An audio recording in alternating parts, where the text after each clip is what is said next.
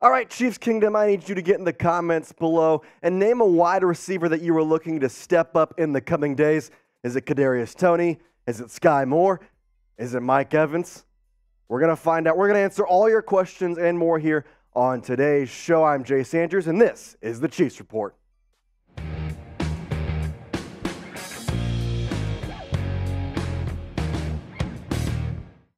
All right, Chiefs Kingdom, let's dive right into it. RJ Shark has our first question of the day. His question is, what wide receivers would you want to step up and be that receiver one, except Toney?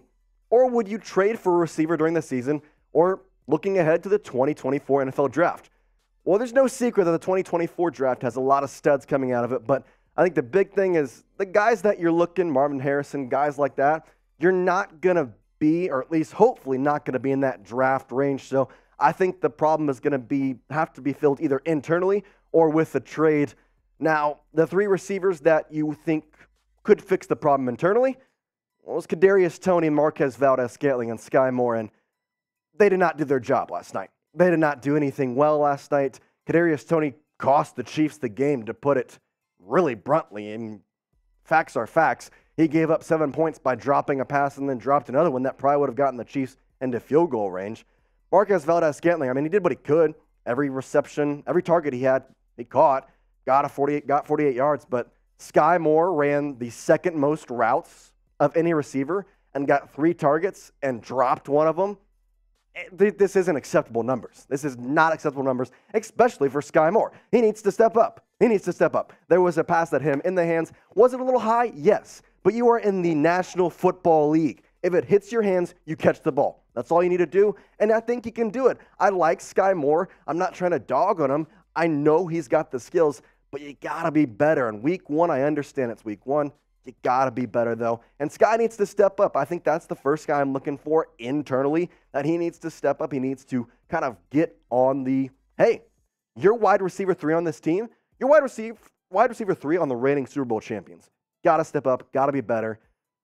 You got to play like you want to be here. And last night, it did not seem like that. I want to hear from you, though, because those were the 3 that I think maybe the top 3 wide receivers. But name a receiver that you're looking to step up. It could be Justin Ross. He was only used in a very minimal amount of snaps last night. I hope that he's used kind of more throughout the season. But who knows? Maybe Rashee Rice. He had a touchdown on Thursday night. There's a couple of guys, but I want you to get in the comments. Let me know which receiver you are looking for on this Chiefs roster to step up in the next coming weeks against the Jaguars and throughout the entire season. Before we get to the next question, I'll be talking all about these wide receivers on my Twitter, and I got a little bit of a deal for you. See, this weekend it's all wide receivers because of what transpired on Thursday night and the absolute diabolical thing that the wide receivers did to the Chiefs by just giving away the game. And so what we're going to do is, I'm talking receivers on Twitter. If you follow me, first 5 followers, you're going to get a shout out on a future video. We're going to shout you out here on the Chiefs Report. So the first 5 followers at Jace Andrews _ go follow me on Twitter. We'll put the link in the description below as well. If you go follow me, the first 5, you're going to get a shout out on the Chiefs Report. Let's move on to the second question. And this one comes in from Kel Zinfer. I hope I'm saying that right. I clicked your profiles. Kel Zinfer. Anyway, the question is Kadarius Toney still wide receiver 1? Because we're done if he is. He had 1 catch and 5 drops. He literally sold the win. So I will say this, and this is not to back Kadarius Toney or anything. He had 3 drops. He had 5 targets, 1 catch. So the 3 drops, though, hit him in the hands. You can't do anything about that. To be quite honest, though, there's never been a true wide receiver 1. Kadarius Toney was not a wide receiver 1. Marquez Valdes-Scantling is not a wide receiver 1. Sky Moore is not even a wide receiver 1. He may not be a freaking wide receiver 2 after what I saw last night or a couple nights ago. And it's hard because you want a wide receiver 1. That's what you want. And that's what the Chiefs kind of expected out of Kadarius Toney after they got him from the Giants, and now this year kind of with that. But there was never a true wide receiver 1. That's never was the plan. It was a wide receiver by committee. And we saw how that went for the Chiefs 2 nights ago. I don't necessarily think that it's Kadarius Toney alone to step up, but rather this wide receiver core needs to understand that 7 wide receivers in this group all of them are going to get past you, you better all catch the ball because the drops are just unacceptable at this point, especially, it really pains me to talk about it. Let's go to the third question. First one's coming up, or third one rather, the current Slayer here with the question saying, now what do you think the odds are we get Mike Evans? And do you think we can still make the playoffs? So I kind of alluded to this earlier in the show. Mike Evans, possibility of a trade? That's not a bad idea. That's not a bad idea because I just mentioned there's no wide receiver one. There's not a wide receiver one. Kadarius Toney is not a wide receiver one. I don't think he can be. We'll see if I'm wrong, whatever. But after the absolute debacle in the wide receiver room on Thursday, it's not a bad idea. It's not bad at all to see and just explore a trade for Mike Evans. I saw one that was kind of a proposed trade. I forget where, but this is what has kind of been floating around the internet of the Chiefs trading for Mike Evans and trading for Mike Evans and returning to the Buccaneers a 2024 third-round pick and Richie James to the Bucs.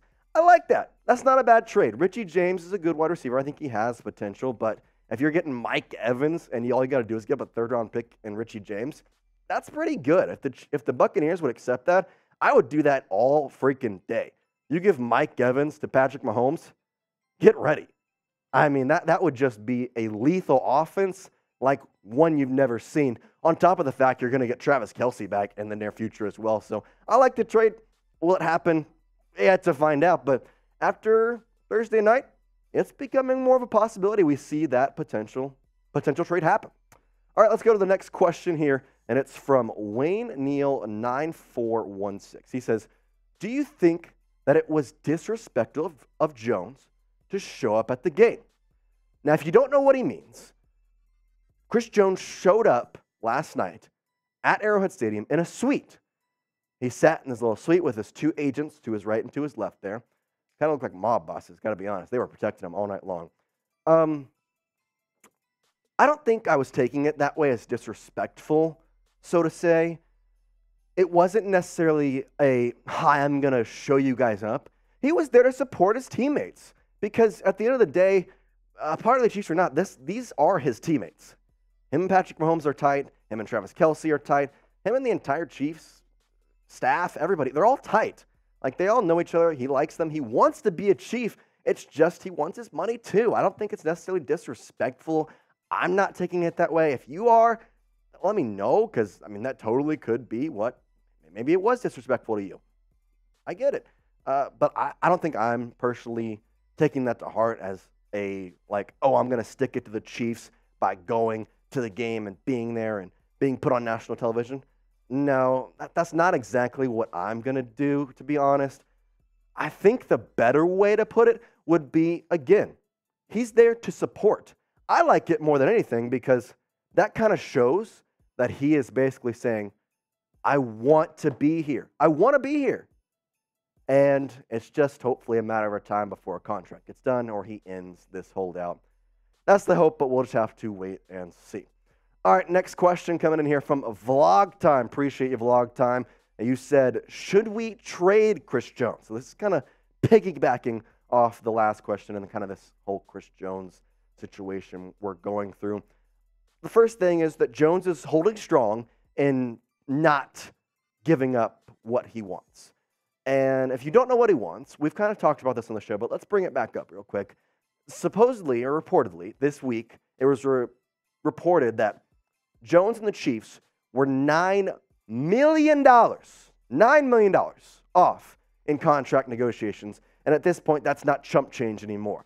I mean, $2 million for a guy like Chris Jones, you could say cool, but $9 million, not chump change, and that's what they're off on in terms of contract negotiations.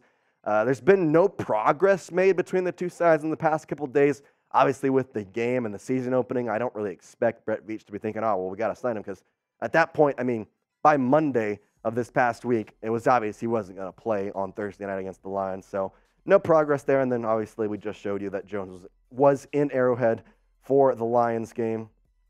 I think in terms of your question, Brett Veach would be smart to listen to offers. Certainly so, because if you get a good one and you're thinking, all right, well, we're not going to sign him, and at best, he comes back and plays the latter half of the season for us, and then he signs somewhere else next offseason, we can get somebody for him. I mean, it's not a bad idea. This defense didn't look bad at all without him. Obviously, it would look 10 times better with Chris Jones, but allowing 14 points to a high-powered offense, that's not that bad. Obviously, this other 7 points coming off the interception. But I think this one is a question for all of Chiefs Kingdom. Would you trade Chris Jones?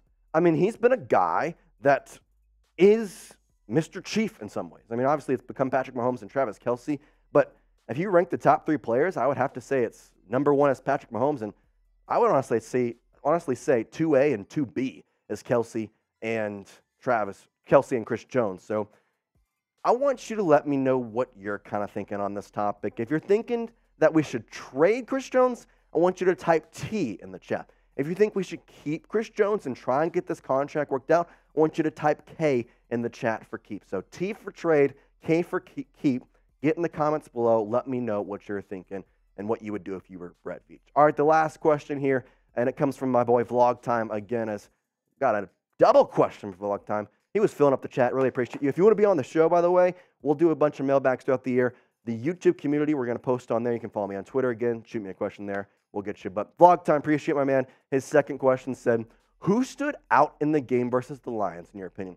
And I think, again, I'm going to continue around this Chris Jones thing, and it was the guy who filled in for him, Michael Dana.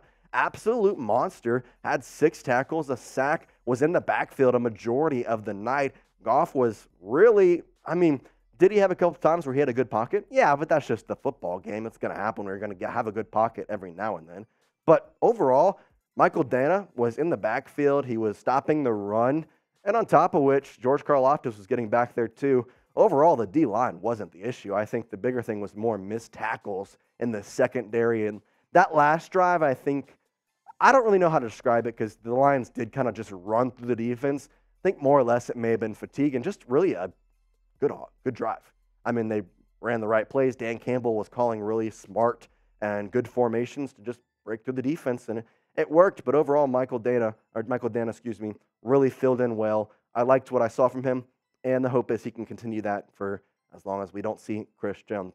All right, one last time. Again, we're going to be talking Chiefs all weekend long, and this whole wide receiver, what's going to happen, Mike Evans trade, we don't know. I'm going to be talking it all weekend on my Twitter, so if you want to follow me on Twitter at Jace Andrews _ it's right there. You can also click the link in the description. We'll have it in the comments, and just go to Twitter and follow me. Again, the first 5 followers, you're going to get a shout out on a future Chiefs report, and we'll see you on that future Chiefs report.